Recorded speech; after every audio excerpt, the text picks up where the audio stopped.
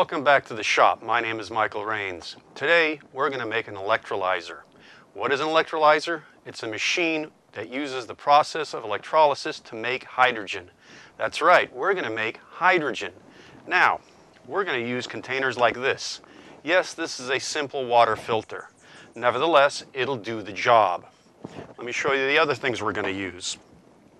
We're going to use some stainless. Now, it's not ordinary stainless, it's 403 stainless.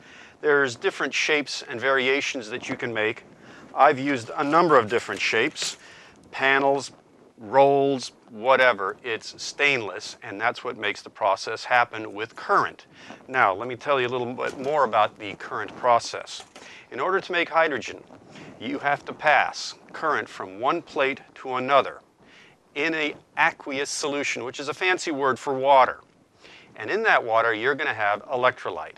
Basically anything from salt to baking soda to lye, lemon juice will even work.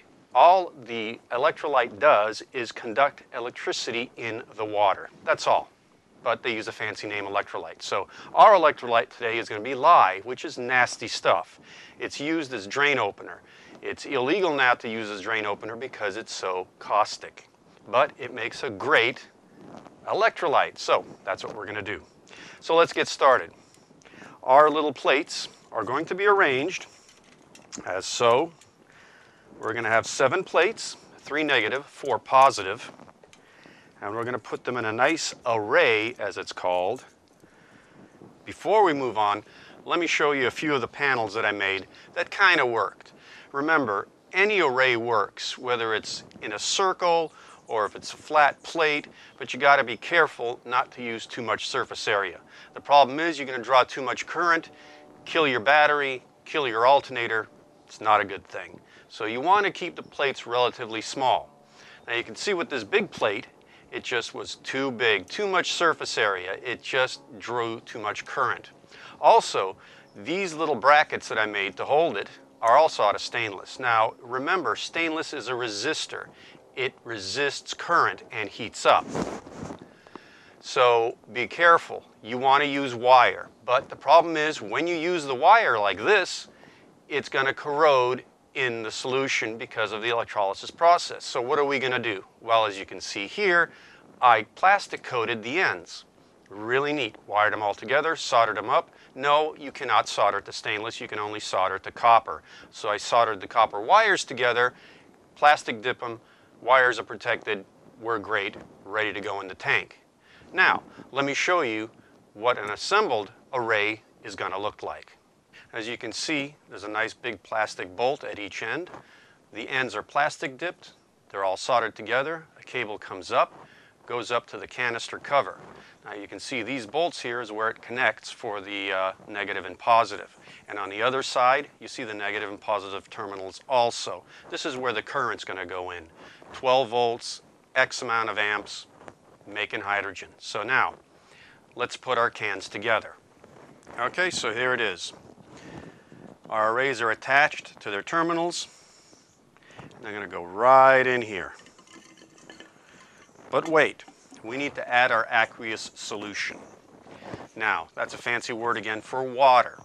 Use distilled water. Regular water has too many impurities in it and will make a cloudy solution and scum up with brown garbage everywhere. Just don't do it, okay? It's tempting to do it.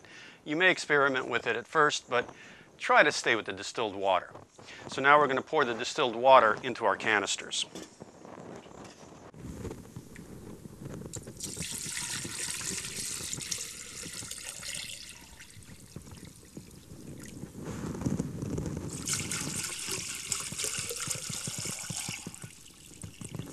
Okay, now we have our distilled water in our canisters.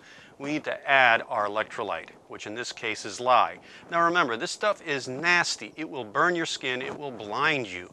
You want to wear gloves and you want to wear glasses. So I'm going to put on my glasses and gloves. Like I said before, the lye is nasty stuff. It's a caustic chemical. Remember, it was used in drain cleaner. They've outlawed it because it's so nasty and bad for the environment. But it makes a great solution for making hydrogen. No, these aren't just cool. They actually protect my eyes. So now we're going to take our lye. I put it in this nice little Rubbermaid box because I want to keep it dry. If you get the stuff wet, it clumps together. It'll start fizzing and burning. It's bad stuff. I cannot emphasize how safe you have to be with this stuff, okay? Let me show you what it looks like. Big old snowflakes. So that's what it looks like. We're going to measure out a little bit. We're going to drop it into the container.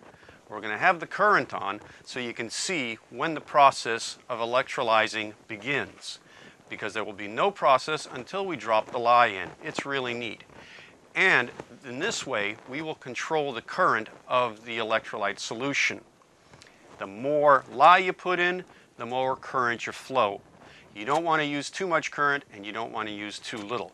So let's get to it. Before we add the lye to our solution, we have to do the electrical hookups. Let me show you how that's going to happen. So I'm going to put this nasty stuff away, and we're going to do some electrical hookups. We're basically going to use regular cable that I've already set up here, and we're going to hook everything up. Basically, we're going to use some jumpers to go from one to another. Just that simple. That's our electrical connections there. Then we're going to take our main power connections and we're going to hook those up parallel. It's not series because it draws so much current. It's a parallel setup. It's real easy. You electronic guys know exactly what I'm talking about. But it basically means negative and positive, they go together, and then negative and positive to the battery. That's a parallel setup, just to put it simply, okay? All right, if you notice on this little plexiglass panel, we have a couple of gauges mounted. There's actually three. One is a volt gauge, the other is an amp gauge, and the other is an airflow meter. The airflow meter will tell us how much hydrogen we're putting out. The volts will tell us what the voltage is, obviously, and the amperage will tell us how much current we're flowing through there. Now, for you electronics guys, you can multiply volts times amps to get watts, which is a measure of power. We're going to do that later, just so you know how much power we're using to make this hydrogen. So, it's time to introduce our power supply, which is a 12-volt battery. But we've got to make some room here real quick.